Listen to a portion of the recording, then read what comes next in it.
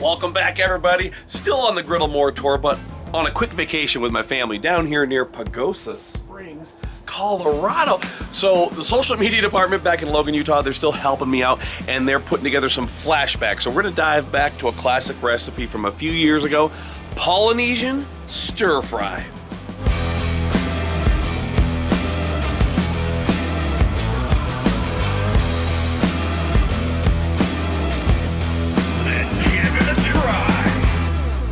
We have the Blackstone 36-inch griddle here tonight. This is the Ace exclusive model right here. It has a hood, it has a bottle top opener, collapsible shelves, magnetic strip, and all those bells and whistles. Heat settings for stir fry. Think about it as a wok. When you go to an Asian restaurant and you get Chinese takeout, etc., go to a Mongolian grill, they have super high heated, hot woks or stainless steel plate griddles that they're using. They're at like 600-700 degrees. So you want to go as hot as possible. But having said that, my griddle 4-burner was running super hot tonight. It's a very hot day, very calm. So I'm actually on medium.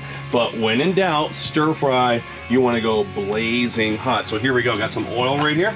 This is a mixture of olive and canola. Of course, this could be avocado oil. This stuff is good. It's just cooking oil and garlic. So straight in there on the griddle top. And I happen to have some chicken. This happens to be diced chicken breasts, okay? Look at that, instant sear, by the way. If you want to come on in there and check that out.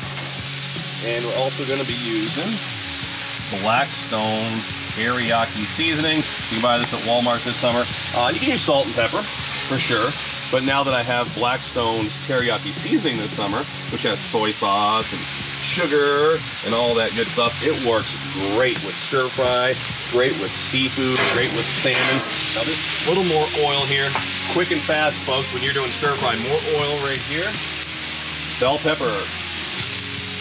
That's a mixture of red onion. I like red onion with stir fry because of that delicious looking contrast, pleasing to the eye and pleasing to the palate, and a little bit of jalapeno. You don't need to have the jalapeno if you don't want to. But put a little jalapeno, maybe a little serrano in there if you want to spice it up a little bit.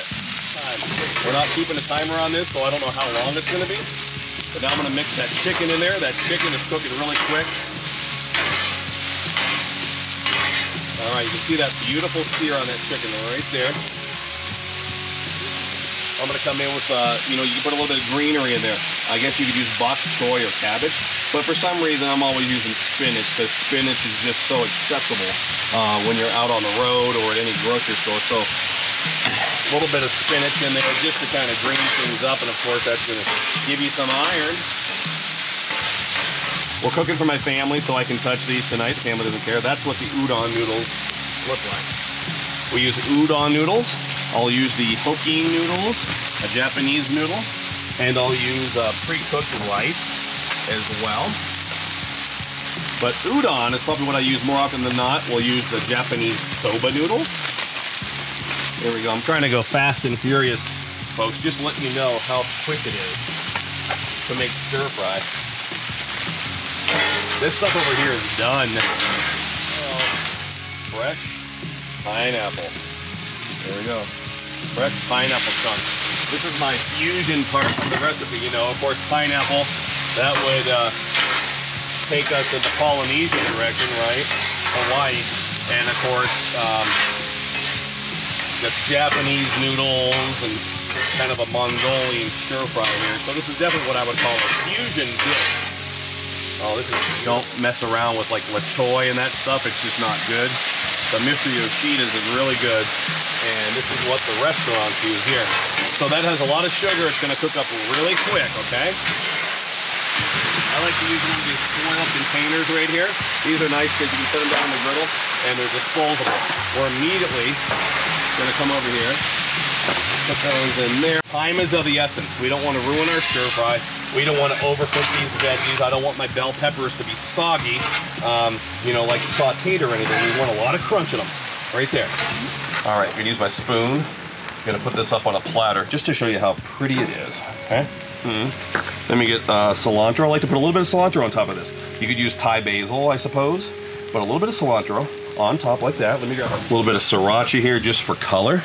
You know, that's gorgeous as is, but boy, if you zigzag just a little bit of sriracha on top, I mean, for crying out loud, I mean, how delicious.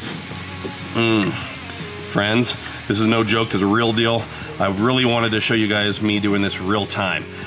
People make a big deal out of doing stir fry, and they think it must be like an endeavor that takes hours. As you can see, that we've made that in, I'm sure, less than 10 minutes.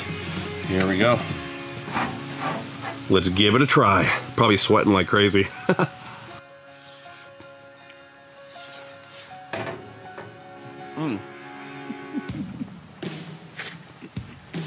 I mean, what's to say? Sometimes I'll just go on and on about these recipes, right? This is good, that is good. That's phenomenal. So turn your griddle into a wok. It's the way to go. Blackstone, only on the Blackstone Griddle. You can find this model at Ace. You can find our griddles everywhere from Tractor Supply to Amazon to Walmart. Link in the description down below for all the new Teespring shirts, and of course all of the other new designs are available at blackstoneproducts.com. Until next time, this is Todd from our house here in Monument, Colorado. We're saying praise the Lord and pass the Polynesian stir fry.